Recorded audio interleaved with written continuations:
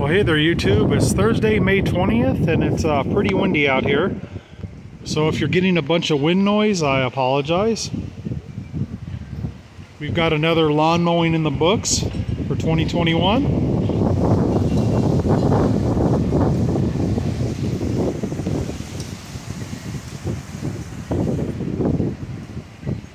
And I decided to leave my lawnmower out today so I could show you that you don't need an expensive top-of-the-line lawnmower to make your lawn look very nice.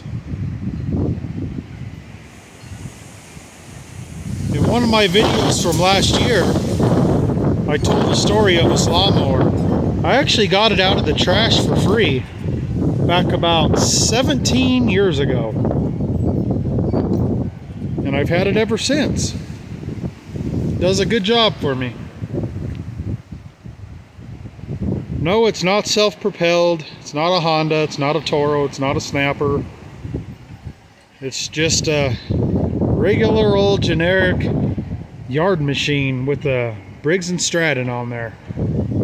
But I keep the blade sharp, I keep the oil changed, I keep good ethanol-free fuel in it, and it treats me well.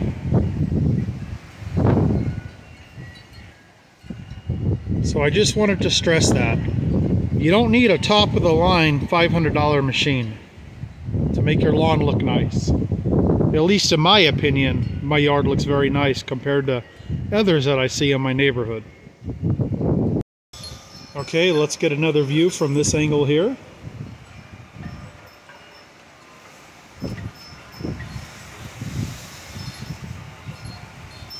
Very windy day today. Once again, I'm sorry for the wind. It's just a very windy day here in northern Nevada, which it often is here in the summertime.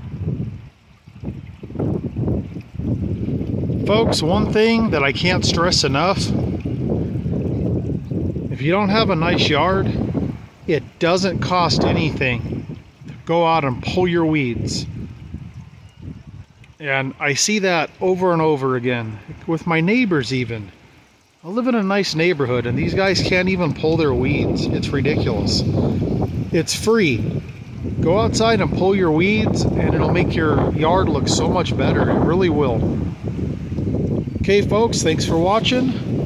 Y'all have a good one.